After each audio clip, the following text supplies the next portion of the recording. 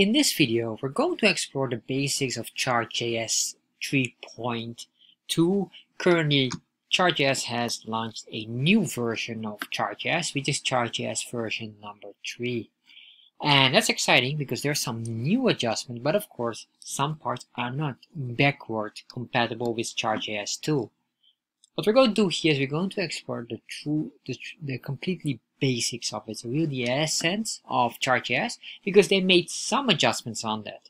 And here I have a tab here. This is my standard HTML file. You can see here this is a basic bootstrap card design. We have that here in our chart-basic HTML. And then in here we have the app.js, which we will put in the ChartJS JavaScript. And let's start a look here. So once we're on the website here, we click here on Get Started. And then in here we can see the current version is, as of now, 3.2.1, which is nice. And when we click here on Getting Started, then we can go here to Usage. And in the usage, you'll see here some adjustments here. Right now, I already got this one here. Let me show you here. This is this is the Canvas ID. Canvas with the ID with my chart. And what we want to do here is add up the JavaScript items to create the chart. Because right now here we have the CDN, which I have as well for the latest version. What we're going to do here is the following. And this is really interesting because this is a slight adjustment here. Any of the following formats might be used. So what I'm going to do here, before I even explain that, let's copy all of this. You can see here, this is the standard information. And then we go here to app.js, and I'm going to save this. Once I save this and refresh here, you can see now we have our beautiful bar chart in ChartJS 3. What I want to adjust here is, and then I'm going to show you the example here. This, if you're very familiar with ChartJS number 2, version 2, this is a standard part. And this was always essential, the get context, which was a command to draw in a canvas tag. That's basically what I mean. So if we're going to put it in here, I'll just remove all of this here and just save this. When we go back here and we refresh here, you can see nothing happens, or it just maintains. And if I do a hard reset here, you can see nothing adjusts. If we do this here again, we just remove this, which is normally not the case, not possible with ChartJS version 2. You'll see here it works beautifully.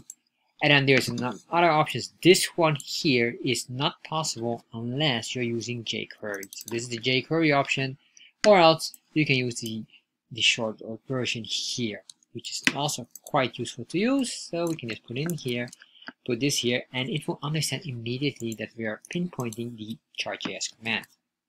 As you can see here, and let me do here a hard reload or a hard reset. All right. So this works fine. And this is one of the options here right now with ChartJS. It simplifies it. So the question is, what should you use? Well, anything what you prefer. I tend to prefer this structure here, and what I do want to adjust here is some items. But of course, you can do anything what is more efficient for your preference here. I like this because this is a very traditional way of writing it. If you're very used to ChartJS version 2, this is very recognizable. But of course, you can also do with the get context, but it's not necessary at all. Here, what I would suggest here is just to adjust this to a constant instead of variable, which is a more updated version. And there we are. Once we have this here, once we save this, let's go back here. You can see here, nothing really happens. If I just do a hard reset here or hard reload, nothing changes here. That's fine. What I want to explain more here, because this right now here is all consistent except for the scales here. You can see here we have the scales that have adjusted into Y and X. Normally here we have the Y axis. That was the normal way of writing it, and if we do this here and refresh, this would be the way.